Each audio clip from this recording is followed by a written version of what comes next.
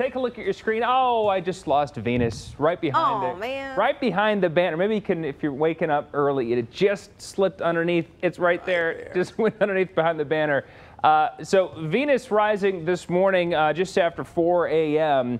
And so we'll see that. We've seen that actually really all month long, that bright object in the sky. That's Venus. Well, there is an interesting planetary alignment that we're going to see again over the next couple of mornings. So right now it's 61 degrees, cool, comfortable this morning. This is the alignment of planets, and we'll get a great viewing of this tomorrow too, because we're going to have clear skies tonight into tomorrow morning. But Saturn, Jupiter, Mars, Venus, Mercury, the 5 brightest planets in the sky, going to line up in a way that won't line up again for potentially another 18 years till 2040. But Saturn rises again. This is late tonight after midnight, and then Jupiter about 1:40 a.m. After 2:15 a.m. there's Mars, Venus, and then Mercury will follow after 4 a.m. So tomorrow morning we'll be on early, and this is looking east-southeast. We'll be able to see that tomorrow morning as well.